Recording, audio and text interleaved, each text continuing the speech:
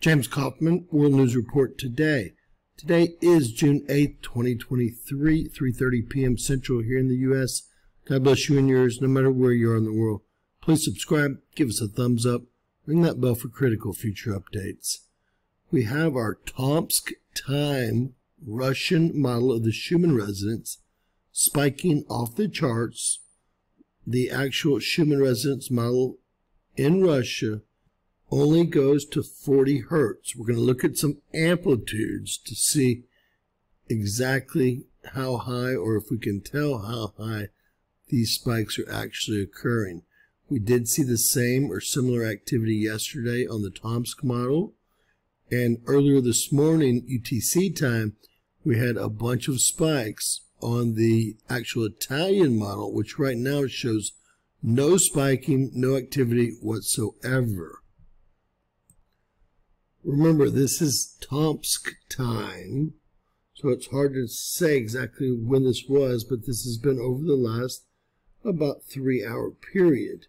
Now we have spikes up to and over about 50 hertz here, as you can see.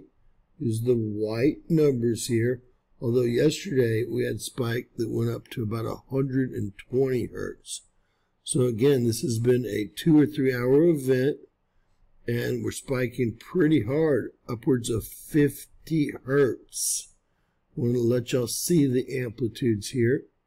This is our Schumann resonance model on our actual Italian or Cumbiana model, and we can see that there's very little activity, if none at all. With that said, we're definitely 3 or 4 hours behind the other model as the world turns here.